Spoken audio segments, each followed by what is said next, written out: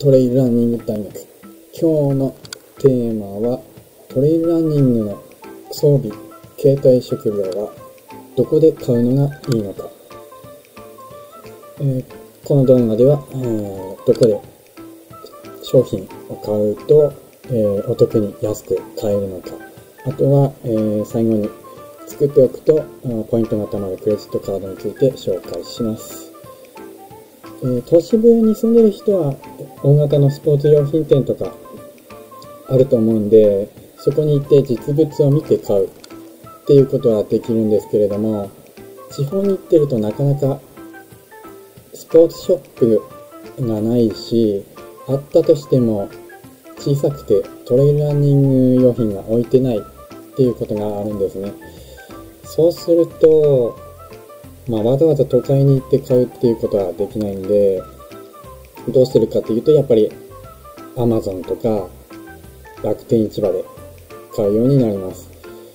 特にアマゾンは30日間返品無料なんでね。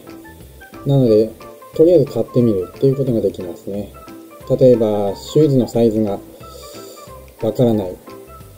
という時であっても、大体の感覚で注文して、でサイズが合えばいいし、そうでなかったら返品する、そういうこともできますね。なのでトレイルランニングのウェアとか、あとはザック、そしてシューズのサイズ、これらについてはとりあえず Amazon で買うっていうのがいいですね。あとは注文してから到着するまですごい早いんで、最短翌日、あと遅くても2日後ぐらいには来るんで、これは非常に助かりますね。あとは楽天市場ですね。ほぼほぼ Amazon での買い物で事足りるんですけれども、Amazon で売ってない商品、もしくはポイントを考慮すると楽天市場の方が安いっていう時もあるので、そういう時は楽天市場で購入するようにしています。ただ楽天市場は結構ポイントがつくものの返品ができないので、サイズ選びは大変ですね。同じブランドの商品を持っていればそれを参考にして買うっていうことはできるけれども、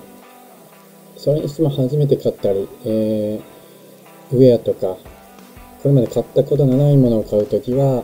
慎重になる必要がありますね。基本返品はできないんで、もし返品する場合はこの返品する送料自己負担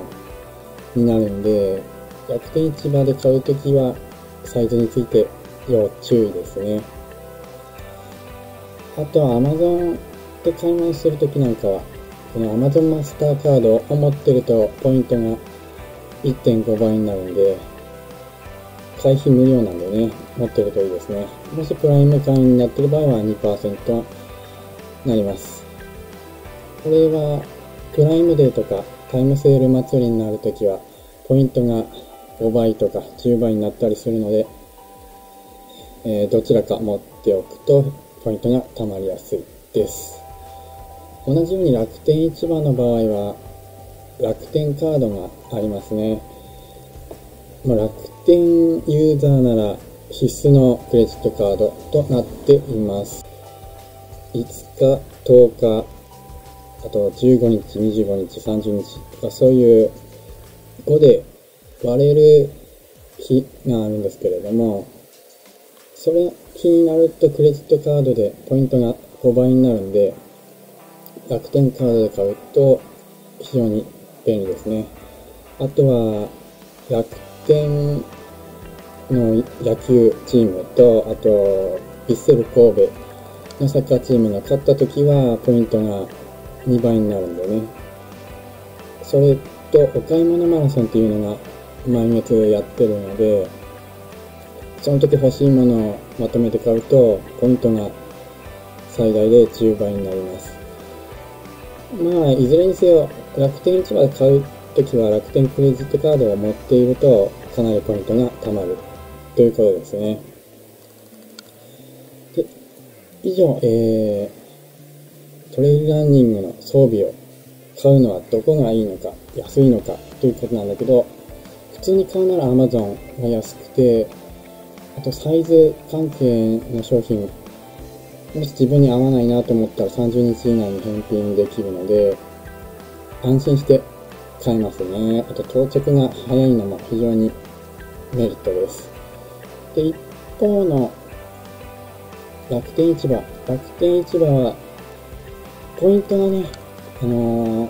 10倍とか貯まるときあるんで、キャンペーンの時に狙いすまして買うといいですね。あとキャンペーンを複数組み合わせることができるので、5のつく日とお買い物マラソンを一緒に狙って買ったりできるので、そういった工夫をするとポイントがみるみる溜まっていきます。私なんかも楽天市場でダイヤモンド会員になってて、今3年2ヶ月目になるんですけれども、これまでで60万ポイント貯まってますんで、楽天市場で買うときはもう楽天のクレジットカードは必須です。まだ持ってないっていう人がいるんであれば、概要欄にリンクを貼っておくので、ぜひ